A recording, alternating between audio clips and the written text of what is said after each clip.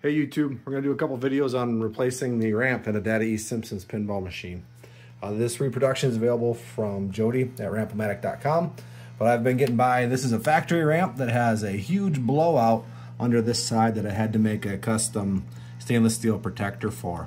And there's about this much of it completely missing. I'll show you when I get this removed, but I just made this out of an old side rail from a parted out game. And it's been holding up fine, but if I have the replacement on the shelf, I might as well use it. And I will try and install this back on the reproduction too, just to protect that side, because I still had the factory just metal piece here that was double-sided taped on there. And I don't know if there was supposed to be one on this side too, but it was obviously missing. And then there was a huge blowout in mine. So I'll probably try to keep that on there and I'll transfer that over there as well. But this is one gigantic ramp. So all in one piece, and it goes behind the back panel. And I've already removed my millions plastic. You can reach under the playfield with it up. And there's a Z-type connector. So it's going to be a female and then a double male, then a female connector you can undo. All of the ramp wires are also on a Z connector down there too. So just make sure that they're probably different sizes of plugs so you don't get it mixed up. But I just left the Z connector on this one and I took it off of that one. That way I couldn't cross connect them. And there are a lot of things mounted on this ramp. I'm going to try and transfer all the factory decals. Jody outlines a freeze spray method where you can break the adhesive and then clean it off and then use 3M transfer adhesive to put them back on. So there's quite a few decals on here. And then there are also decals on all the flasher domes. So I'm just going to reuse all the flasher domes. And I had him as an option, I believe it was a drop down on his website, where he would install new flasher sockets for each one of the flashers. So I think those are already on my reproduction. I just need to transfer over the domes that have a machine screw and an acorn plastic nut. But I'd have to transfer all the wiring over. And there's also an exit ramp switch. And also there's an entrance ramp switch under this gate. And then the light for your jackpot or shoot twice for mystery value. That assembly is going to have to come with us too. So everything's kind of loose now. There was just the two flap screws there. There's nothing behind the back panel, and just be careful when you're raising and lowering the playfield. I'll do it on camera here. My ramp really hits those back wires, so with everything loose, just make sure that you're not going to either rip the wires out or bend your ramp. So you gotta, on my machine anyway, I have to be kind of careful of that. And then over on this side, there was a mount here to hold it down, and then I still have, I think I got that out. There's another mount by the railing. I need a spacer for that. Mine's missing. And another one down here. And then other things that I'll have to transfer over on the ramp. There is a ball trap guide here that will need to be riveted. But it's nice that all the flasher domes are just going to be screws instead of rivets.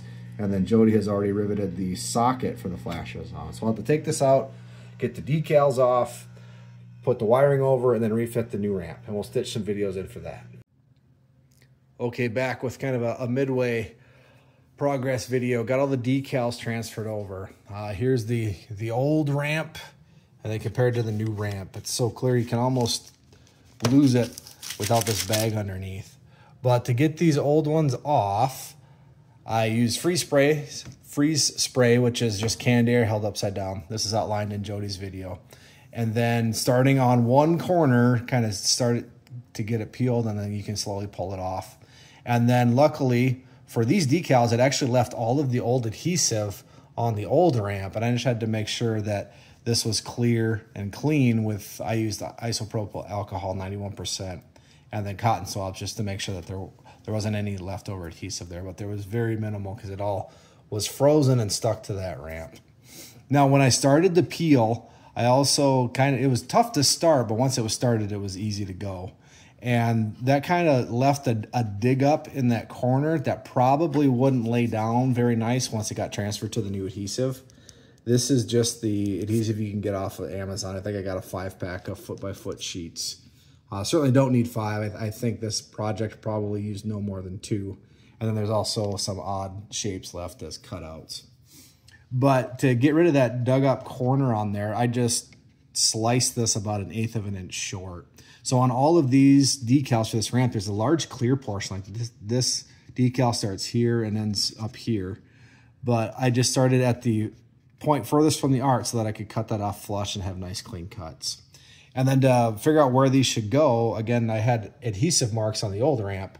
So I just put pieces of tape approximately where those started and ended so that I could center the re-adhesive decal in there. And there's quite a bit on this ramp to do. I think there was a total of 8 different decals to do. So this is probably will end up taking about half of the overall time for this project, is getting those decals moved over. I also decided at the end of this ramp on the factory one, there's kind of a foam strip here, like a beer seal. It's not even full height. I'm gonna try one of these blue pads and see how that works. Williams used those a lot more than Data East, but one issue that might be caused by this blue pad, I don't know if the ball's gonna come down so fast that it bounces up and then drains, but I'll just kind of have to play around with that. And if this is too hard and too much of a bounce back, I'll probably just put beer seal on there, like you would put under a lockdown bar. Now, some other things, some other tips that I don't think Jody did in his video because he didn't screw up. I was working with one of, I think it was this decal. I had it peeled off, and these decals are really flimsy, and this one kind of curled like a ribbon, and it was hard to get laid down flat.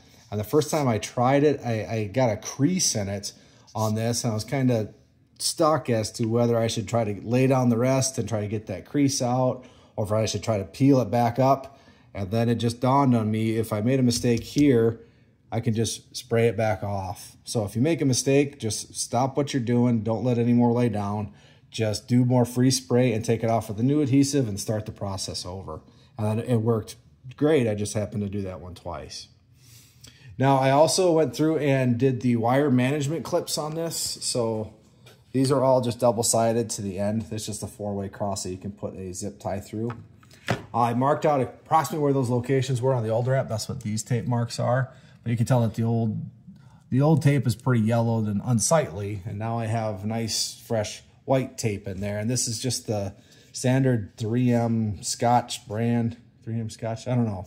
From Walmart that you can get. It kind of has that old-timey 70s tablecloth finish to it. But it's almost the perfect height for those. You just need to trim off a little bit. I think there's a total of 6. So I have those going all around. And then we have all of the flasher sockets riveted already from Jody. Then when I took off the domes, I made a note that this one was Homer, that one was Marge, Lisa, Maggie, and then Bart. So they don't go in order of the family. Bart's last, but then the other ones are in order. So I still need to swap everything over for switches. It's nice that these wires don't go through a hole, so I don't need to unsolder those wires on the 2 switches. I will have to desolder and resolder all the wires on the flasher sockets though. So I think that's gonna go a heck of a lot faster than kind of the time-consuming part of doing all the decals.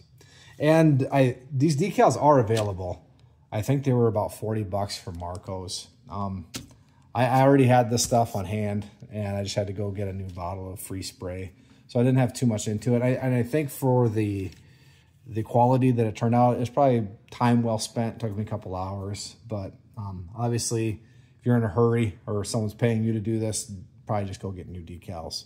I have noticed, and not necessarily for this machine or Marco decals in general, sometimes the reproduction stuff you can tell is not quite like the original too. So I would like to keep things as original as possible whenever that's possible. Another tip that I came across on this Bart decal, you can probably see under the skateboard, there's some paint missing. Wherever this mounts in the machine, there's something that rubs on the bottom, and this decal actually had some tears in it. And I was kind of worried about if I started here when it was upside down and peeled it away by freezing it, that when I got to here, it might actually tear it off. So in that area, I actually peeled all the way up into it from one end and then from the other end, and then I peeled it into it from there, just in case if it did break, I wouldn't have a complete tear through it. And it has a few holes in it, but it survived. And again, it's not perfect, and that spot's probably going to rub again. I maybe could put a piece of mylar on the bottom too if I think it's going to be an issue. But getting there. And then one thing I probably won't do, there's some posts here from where that up kicker dumps into the ramp. I probably won't put these ball trap preventers in because it kind of blocks that one flasher. And this is going to be a home use machine, so I guess if it's an issue, I can always put those back. We are back with the reproduction ramp installed. I wanted to show you the old one. I took the protector off, but you can see how much of that side was missing. This was actually darn near possible to get that with that chunk missing. You can almost make it into that up kicker that you normally have to go under the ramp for with that missing. I was also able to reuse this protector. Again, I made that over a decade ago, and I was pretty proud of it at the time, and I was pretty pumped because with that I could actually keep using that ramp because reproductions at that time weren't available. But now that I have that reproduction in there, I thought my original ramp was in good shape, but this one looks so much better. It literally looks brand new. Everything's crystal clear. You can't tell really that I reused the decals or anything else. It just looks really fantastic. So big shout out to Jody at Rampomatic.com for making another great product. I did speak a little too soon about not having wires go through holes to transfer the wires over. The wires for these two lamps do go through a hole there, so these had to be unsoldered. And obviously all the flash lamps had to be soldered in. The switches just came right off though, and you could screw them back into the new ramp. But everything is play tested and working, fits great. It's a nice smooth ramp. And then with that blue pad on the end, I was kind of worried that we'd have a bunch of bounce outs or bounce ups before it drained. But we can put a ball up here on the top of the ramp. I'm not going to throw it up the ramp. I don't know if you've ever seen people try to do that on video, but it never works. Maybe I can throw it from here and go around. We'll see how it just drops nice and easy. Doesn't bounce up at all, even on a faster one. So I am very happy. I feel like my Simpsons got a little bit of a new lease on life. So thank you, Jody.